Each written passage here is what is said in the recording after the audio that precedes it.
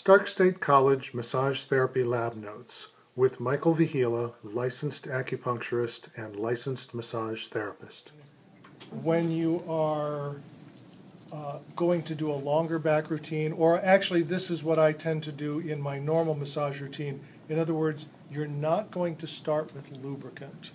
And I'm going to show mainly something called skin rolling, but you never want to just start with skin rolling. You always want to warm up the tissue first. So if you see that you're going to be spending more time on the back, or for whatever reason you just prefer to not start with lubricant, do start still with kneading. So this is no different than the kneading that you do in your regular massage routine, but you have applied lubricant first when you get to this part in your general massage. So just palmar kneading, compressing without sliding, and releasing the erector spinae.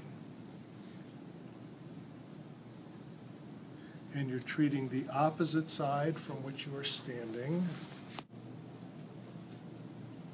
But the purpose of this is when you do skin rolling, some people really like skin rolling, and some people do not tolerate it well at all. So if you warm it up, that's one of the first things. Then you can also do some digital kneading. So remember, the only thing you really need lubricant for is friction.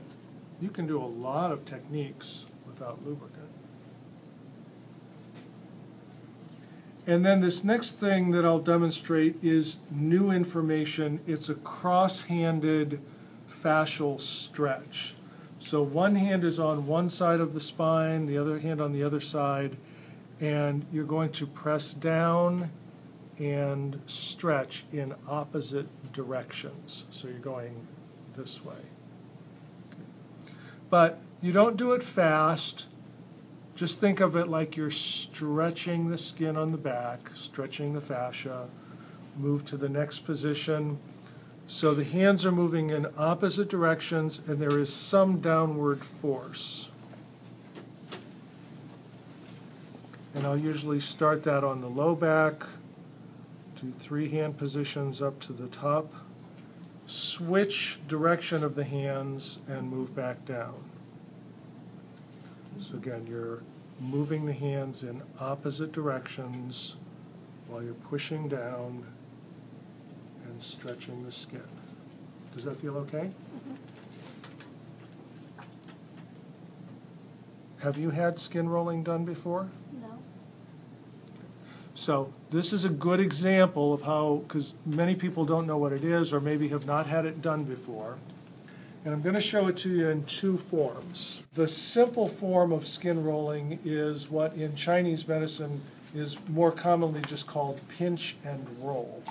So you're lifting the skin, you're compressing it, and then you're rolling back and forth. And then you move to the next segment, compress or pinch the skin, and roll back and forth. Does that feel okay? Mm-hmm. All right. So most people can tolerate this version of skin rolling. And what this is doing is loosening the superficial fascia between the skin and the muscle. And think in terms of how many blood vessels and nerves pass through that superficial fascia. So if that's dehydrated and clamped down, that alone is going to cause some discomfort for people, or some tightness or some stiffness. I'm only doing one side of the spine at a time. Now, you will occasionally find people that it is virtually impossible to lift their skin. So you don't do this because you can't. And so just know that if you have a person whose skin is so tight that it can't be lifted, just don't even try to do this. Perhaps after several weeks of massage, their skin will start to become more supple. Now also it will tend to feel thicker down lower. There is a fascial plane down here called the thoracolumbar fascia, and so that will feel thicker. So that's one side. Now moving over to the other side. Same thing, just compress, pinch, and roll. And you can adjust the pressure on this. If somebody says that's a little uncomfortable, you can do it lighter. You don't have to pull up as much skin. You don't have to squeeze as hard. It's still useful to do. Has the pressure been okay so far? Mm-hmm.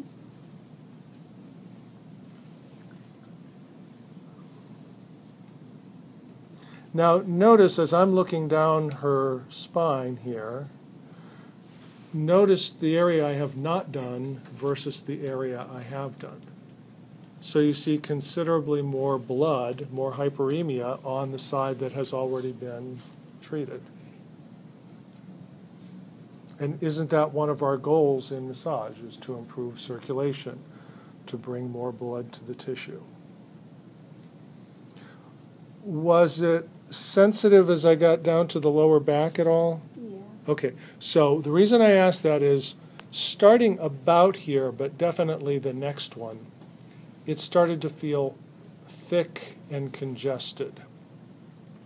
So right about there, I don't know if you can tell that it was a little harder for it to just come up into my fingers as I compressed. So you can treat at this level like a trigger point. So I'm just going to ask you, please just tell me when to stop with pressure. I'm going to slowly and gently compress, but you tell me when to stop. Stop. Okay. So you just hold that for 15 or 20 seconds. And as you're holding it, fascia has the ability to absorb more fluid under pressure, and then it feels like it starts to release as it stretches and lets go. Is that changing at all or easing? Right. Okay. So, and then also here. Now this may just be naturally thicker, but it also, usually it feels, if it feels thick, there's usually some need for treatment there. So say when here, Jessica. Stop. And you just hold that. So notice I did several different forms of kneading, some stretching with the cross-handed fascial stretch before I did this. So usually when people have had this done and they say, oh yeah, I've had that done, it was really painful. I've had therapists do this on me without any warm-up whatsoever. So that's a way that's fairly easy to do, it's very effective, and you can adjust the pressure easily doing it that way. So I'm going to suggest you start with that. But then there's another form of skin rolling that's more continuous. And it looks like this, where you're going to start with the compression, and then it's like you're going to walk with one hand at a time.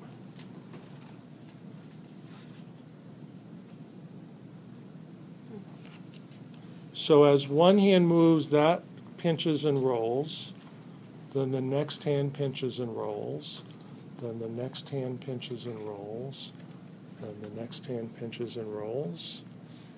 Now, how does that feel? Is that uncomfortable? No. Okay. Now, I'm not using as much pressure as I could.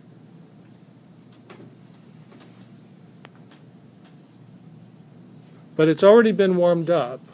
Now, if I wanted to prove to her that I could make her feel uncomfortable, because for some reason some therapists have this mentality that if I hurt my patients, they'll think I'm a good therapist.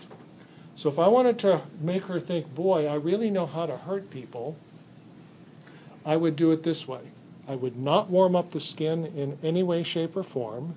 I would start with this, and I would do it very rapidly. And that didn't feel good, did it? No. Even after being warmed up. Now, the reason I bring this to your attention is I've had many therapists do it that way on me. In other words, no warm-up, fast skin rolling.